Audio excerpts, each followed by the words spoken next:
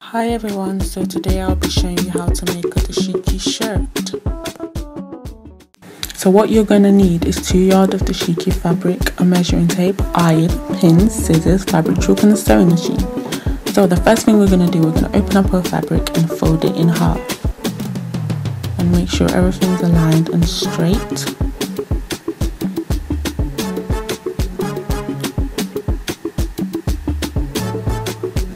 And then you're going to fold it in half again and get the middle of it. So the next thing we're going to do, we're going to iron the fabric.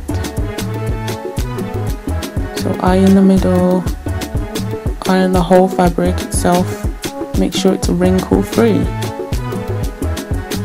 So now we're going to cut out the neck. So basically I measure 2 centimeters for the length and 3.5 centimeters for the width. And then I marked it.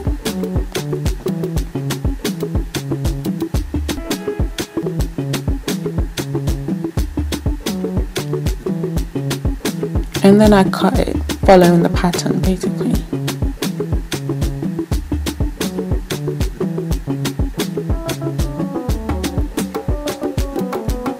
So now I open it up and now I'm going to cut the opening of the neck.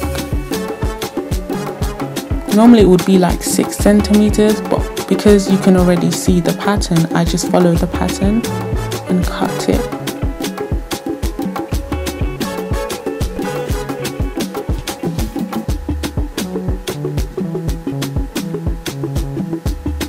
So what we're going to do is we're going to stitch it, but first we need to split it in order to make it easier to stitch.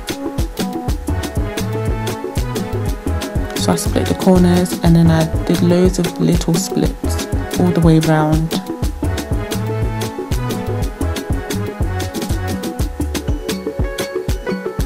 And then I folded it in half and basically stitched it. As you can see, I folded it and now I'm stitching it.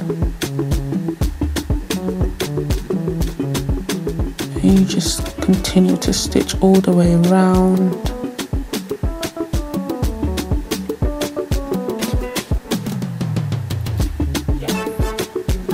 And voila, a bit of dancing here, back to work. So now we're going to do the body. So here I use a t-shirt as a template and I basically just drew on the lines to make it long as the fabric itself. And then I cut it. So yeah, I also added about 2-inch seam allowance just to make it a bit more baggy and 1 inch for stitching.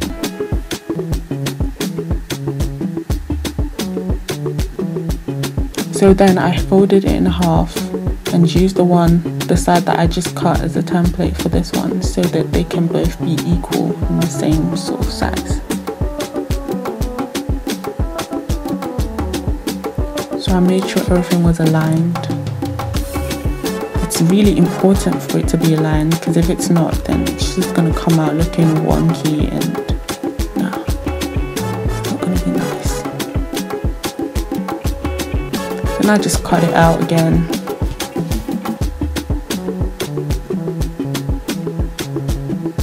So now we basically have the body. So now what we're going to do is we're going to measure 1 inch all the way around. So this is going to be sort of the line that we stitch on. So just measure and mark. So when you're stitching, you'll be able to see the line that you're going to follow and your stitch will be straight.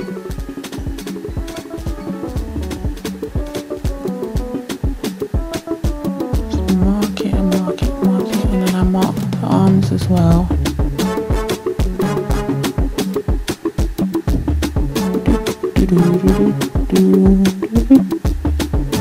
All the way around. And now I'm gonna pin it because sometimes the fabric can just do its own thing and just move, and this is really important. So please pin or else your fabric will come out looking wonky. Just pin all the patterns together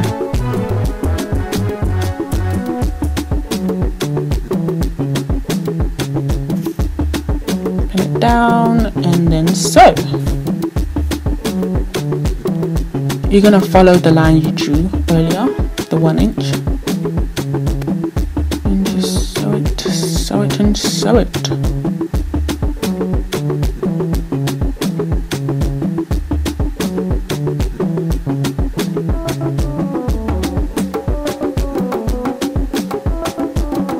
All the way down. So now, after you've sewn it, you're gonna sort of split the armpits. You're just gonna split and make sure you don't touch the stitch line that you just sewn. I'm gonna split the other side as well.